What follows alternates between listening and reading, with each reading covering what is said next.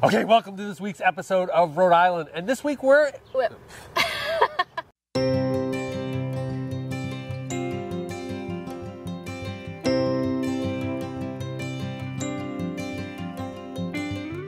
Okay, welcome to this week's episode of Luv Subbin. And this week we're in Rhode Island. Right. And when you think of Rhode Island, what are the first things you think of? Think of those big, huge mansions in Newport, right? Right. Or I think of maybe Ted Turner and the 12-meter yacht Courageous racing off of Newport.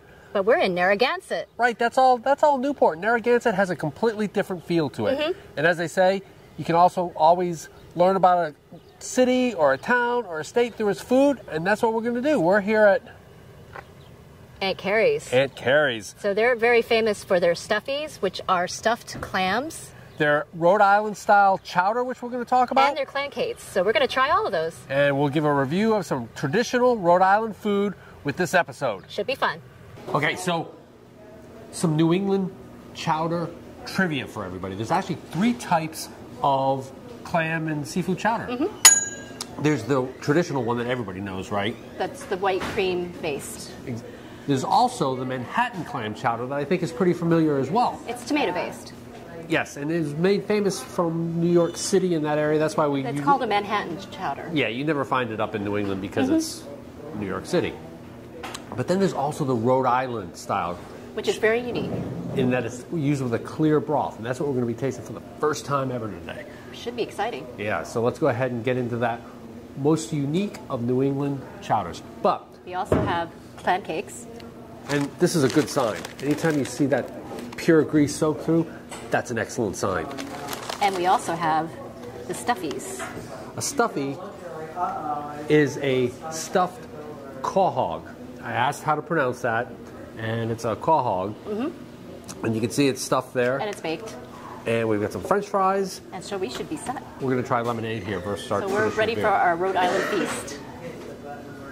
All right, Sin. Why don't you go ahead and start with that broth, or that chowder. Still working on my spoon. Oh, that's really good. Taste. Definitely has a clam flavor to it. Well, it's clear. I got to get all the goodies in here.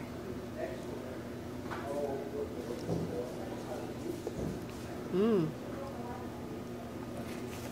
That's really good. It's sort of like a lighter version of the traditional cream broth. Clam chowder. You know, it almost feels like it has a chicken broth base. I'm sure it does. Without the cream. All right, well, there you have it. We knocked the dust off of that lunch. What do you think? I thought the chowder was spectacular. It was very light, but it had a lot of potatoes and stuff like that, so it would fill you up, I think. And are you a New Englander or are you a Rhode Islander now? I still think I'm a traditional New England style chowder person, but, you know, I think I could go either way. I think so, too. And as a native New Englander, you can't beat the cream style chowder, but this broth was a great taste experience. Mm-hmm. Stuffies were great. The stuffies were great. The clam cakes were a little heavy. We had 3, and we were only able to eat 2. So we'll save one. We'll save one, but they were a little heavy on the doughy side. Yeah. But good. I think we're gonna kind of chalk this one off as a good Rhode Island lunch. Absolutely. All right, let's move on to the next adventure. All right, so during our Rhode Island stay, we're staying here at Fisherman's Memorial State Park in Narragansett. And it is chock-a-block full here right now. We paid $55 a night for the site, and it is a full hookup site. You can see it's a pull-through, which made it easy, but it's kind of a little wonky in that a lot of the sites are really unlevel front to back. At least in this section. Yes. There were some other sections that were more level and more open. Right, but this one was pretty, you know, that's why it's nice to have that little base that I have that allows me to take the big base off and really bring the nose down a lot, so. Yeah, this is slightly unlevel front to back, but not as bad as some of the other sites we've seen. But side to side, completely level. Right. It's got a real nice fire pit, you know, kind of really kind pretty. Of rustic, I like it. Kind of rustic. And we can go ahead and take a look at our services here. So pretty standard, you get 30 amp and 20 amp. Those are the breakers. You don't have 50 amp though, right? Don't have 50 amp here. Oh, that's nope. interesting. And running the autoformer, there's our sewer hookup, which is kind of pretty nice. We'll have to get probably 2 feet of hose there, 2 lengths of hose. I carry 20 feet of hose. Or we can pull forward at the last minute. Right, but you can see as we're kind of pretty much nose up there. Right, so if we had to pull forward, we get in the way of people. So let's go ahead and take a walk around Fisherman's Memorial because there's some cool history that we're going to check out here. And so how many campgrounds come with their own signal tower from World War II? Yeah, it's hooked right up to the park office. It is a park office.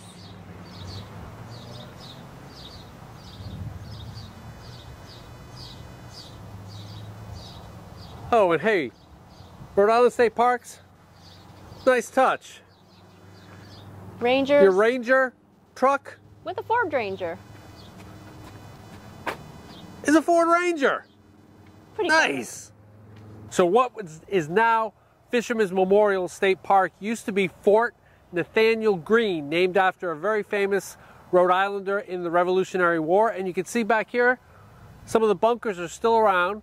These bunkers mounted 16-inch guns. I don't think they actually ever mounted the guns, but they were designed for 16-inch guns. They also had a number of 6-inch gun emplacements throughout this area, as well as the signal tower that Cindy just showed you. They were actually there to protect the ingress to Narragansett Bay, which is, you know, Long Island Sound out here. All the beaches there. They didn't want any even submarines coming in. Exactly. And so this was just part of the coastal artillery defense of World War II, which is now Fisherman's Memorial State Park. It's very much like the bunker that we spotted in Cape May. Yes, it is, very much so. And it's disappointing that you can't get into these things. I remember when I was a kid and my dad was stationed at Fort Monmouth, we'd go to Sandy Hook and they had a bunch of bunkers that we were able to check out there. Nowadays, they don't let you anywhere near them. Here's kind of one of the entrances to the bunkers that we just saw over by that campsite there. But we can go, I think, as far as the fence there because they've obviously mowed this area out. So I think you can go as far as the fence. So let's go check it out. Should be interesting. Oh, this looks like you could drive a pretty big tank into this. Look how big it is. What size vehicle could we drive into this? I don't know, but they would probably drive ammunition in here probably. These were 16-inch gun mounts. I don't think this one ever mounted a 16-inch gun. But yeah, if you come in, you can see it's kind of full of graffiti. Inside? Do you think people got inside at one point? And somebody left their boat in there. Oh my goodness. But you can feel the cool air rushing out of here. You know, it just seems very bunkery and cavey. Yeah, it does. Huh. Very cool. So this is another one of those bunkers that they had here with guns, and this one has a little lookout tower on top, and so we're going to go up and check it out. So you can see from the top of this gun mount, kind of the part of the bay, Long Island Sound is out that way, the entry to Narragansett area is this way, and that's what this gun mount would have protected against. Yep. And you can see the campground here. There's some clam fields out there. But with regards to the campground, I was talking to a local, and they actually said that shortly after VE Day, as the guns were being disassembled, this campground booked solidly for the next 200 years. And you can't get any sites here. At least in this section. Right, this is 66 through 105. Nevertheless, we lucked out where we're at, and we're enjoying our time here at Fisherman's Memorial State Park, Narragansett, Rhode Island.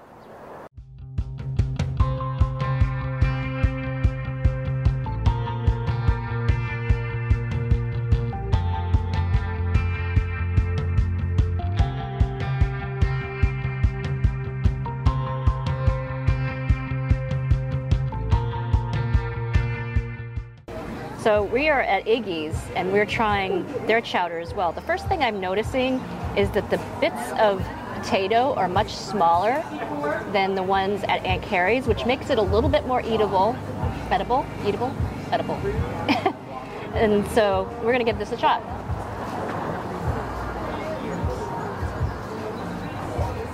I'm thinking this version of the Rhode Island chowder has more flavor than Aunt Carrie's. Aunt Carrie's tasted like chicken broth with clams in it, and they had really, really large potato chunks, which made it kind of difficult to eat. This has more fish or chowder flavor, and it doesn't just taste like chicken broth to me. So I would say this is a better version of the Rhode Island chowder than Aunt Carrie's. Okay, I'm going to review the stuffies, or the stuffed claw hogs in a shell. Comes with lemon, so we'll dump a little bit of that in there. I'll probably try a little bit of hot sauce once I get the initial taste. Now, there was a price difference. Yes, these were $1 more than on Carrie's, but a little bit bigger too. Yep. Softer.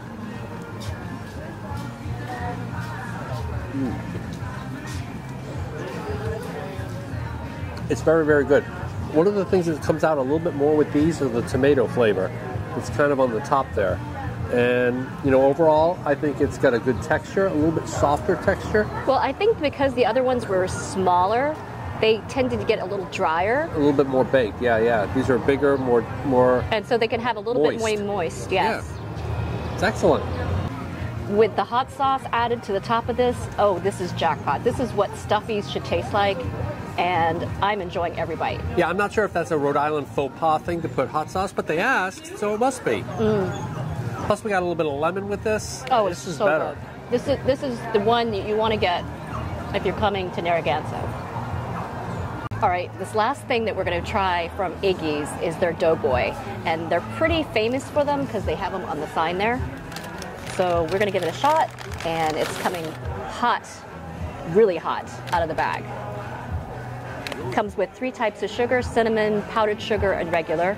And so we got the powdered sugar because I was sort of trying it like a beignet. Yeah. So I was going to see if they were like a beignet or something different, if they were like the clam cakes. So we're going to see what this is all about. Still steaming hot.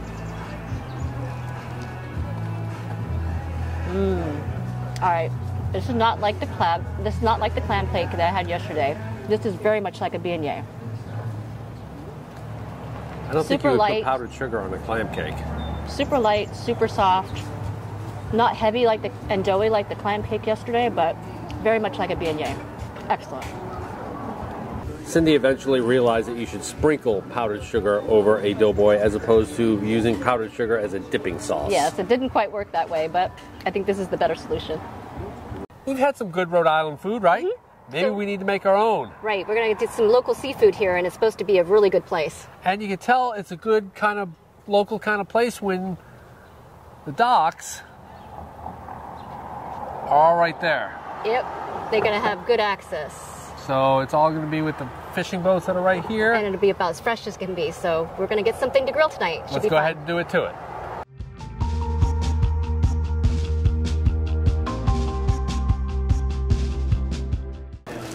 What are you getting, C? I'm getting some oysters. They're all priced the same, but I'm going to get a bunch of different ones so we can try different places. So what are you picking out, C? We're going to get one of these lovely tunas. So we're going to eat that probably tomorrow night. I think we caught some fish and some oysters, so we're excited.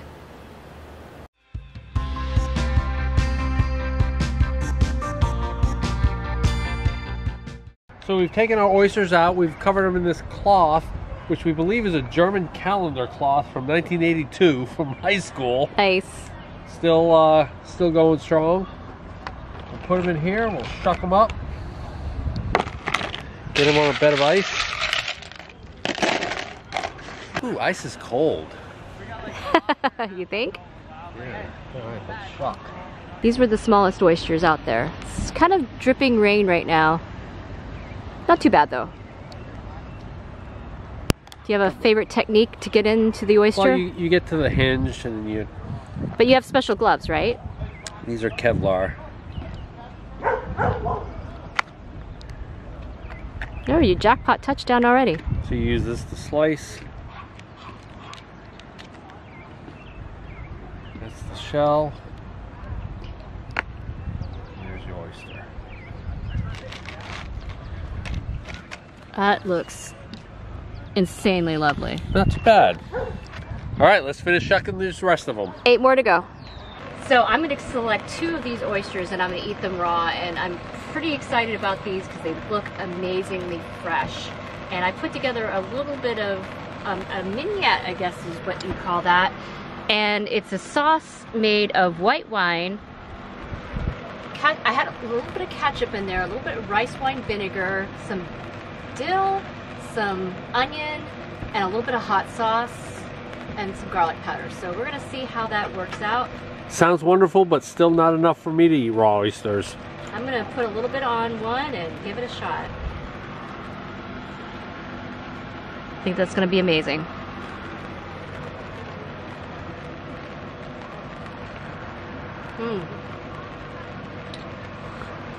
Absolutely delightful. How were they shucked? They were shucked to perfection. You are an expert shucker. I'm one good mother shucker. So bad. So we have finished the grill on the oysters and the flounder, and we have salad, and it's looking spectacular. And you've got some microgreens there to add color. We do have, they're wheatgrass microgreens, and so they don't have a whole lot of uses. I'm trying to figure out the uses, but they're very decorative, and I think they need to be mowed. All right, so how about the flounder and the grilled oysters? I'm gonna try the grilled oysters. So these look like they're done very well. Oh, fantastic. Absolutely fantastic. Well done to the grill chef. Nice. And the flounder.